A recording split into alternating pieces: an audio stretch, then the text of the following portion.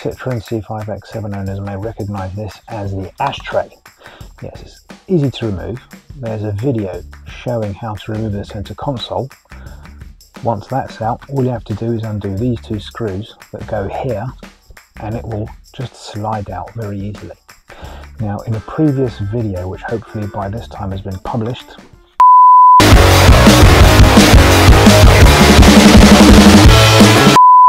I replaced this, the original, with this, a replacement. And it didn't go well because I wanted this light to work. It doesn't. Also, this comes out a bit too easily. If you pull out a 12-volt adapter, this sometimes comes out, which is not desirable. The thing is, this doesn't work very well, this lighter, because all of the adapters that I put in tend to pop out. So what I've found online is this. There's a couple of USB entries, one USB, regular USB, and the other USB-C. Now my idea was to thread these wires through, like so, come out the back, and this can connect up to the same power source, the same plug that powers the 12-volt socket. And then here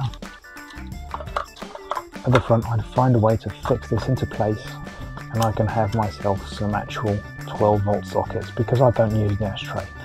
But the thing is, how do I put this in place? And that's the big question that I'm facing now. Now, some might say that I could probably, instead of getting one of these, get one of those actual 12-volt sockets that are USB outputs, like this.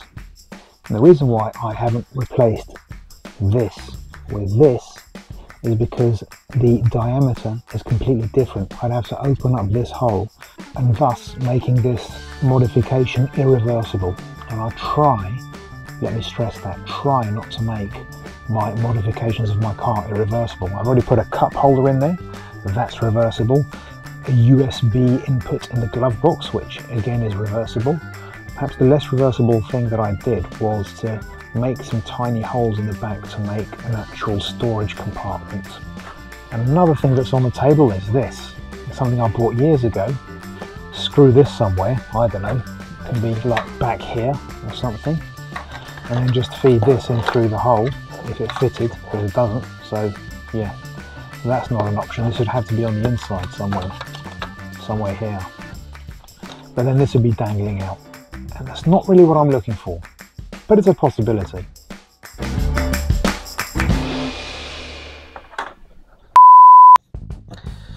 So I think, let me open this up, I'm gonna have to rethink this.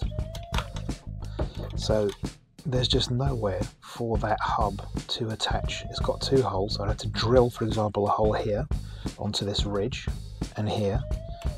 That just wouldn't work because it's a ridge. Where would the screw latch onto? Either that or put some brackets, but then I don't know, maybe the brackets will come out and I don't know. By the way, this doesn't come out, it's now stuck.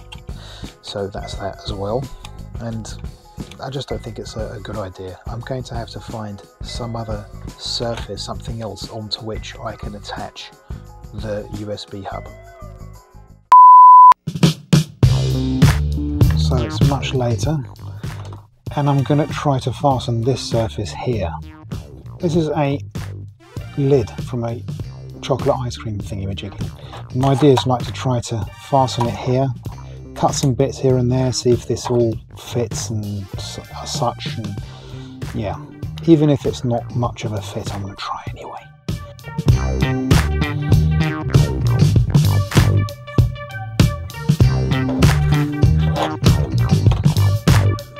That's one of the worst things I've ever done. So it's a couple of days later, and as you can see, I've already installed it into place. Now it works perfectly, but it does have this other big problem. See that? Yeah, I just ruined it, haven't I? Ugh. Yeah. This will not do. This is just far too flimsy. and it was meant to be a temporary solution anyway for me to just test it out. So I'm going to have to come up with something that's, you know, far more durable and solid. And I think I might resort to 3D printing, which of course is already present in the car, but I don't know how to do that because I don't have a 3D printer. I'm going to have to find a 3D printing service or something along those lines.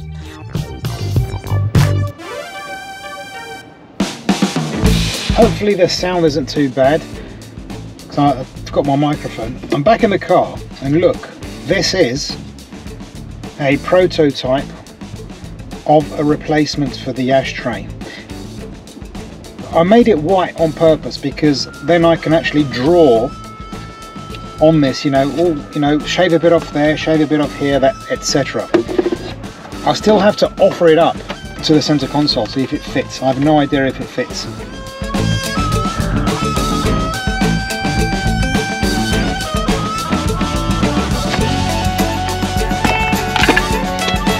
Flimsy piece, I can't even speak properly. The flimsy piece of plastic comes out. Now this is the moment you've all been waiting for. That seems to go, what? Oh my goodness me. Ah, no, it's a bit too short. It's this here. It's too prominent. If I shave this back, it might work. Try not to cut myself. It's also got a big gap at the top. Wasn't expecting that. I think I'm going to take this upstairs. I forgot to film my working out, but basically this is what I did. I covered it with this foam because the white was just so yucky. This is only a temporary solution anyway. And so there you have it. It's been installed in the car. Now this is a temporary solution, it's very ugly. I've already said those things multiple times, I believe.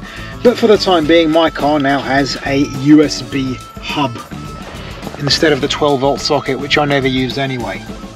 So this has been useful to test. You know, for example, it's got that phone bit here because the gap was so big that my phone could have accidentally slid through if I wasn't careful. So that's why that's there.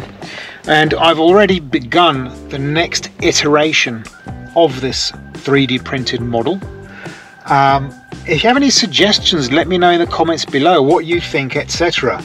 I really would like to know. You'll have to see how things turn out. For the time being, this is where we are.